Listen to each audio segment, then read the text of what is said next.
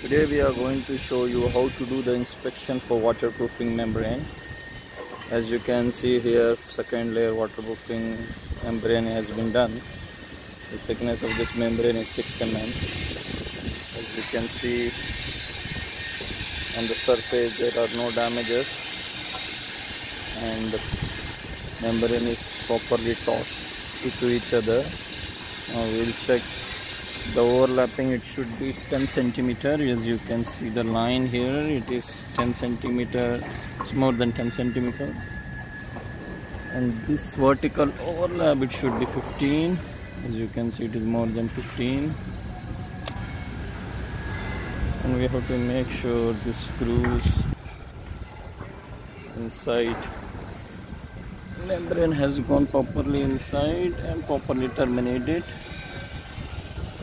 We have to see basically any damages are there.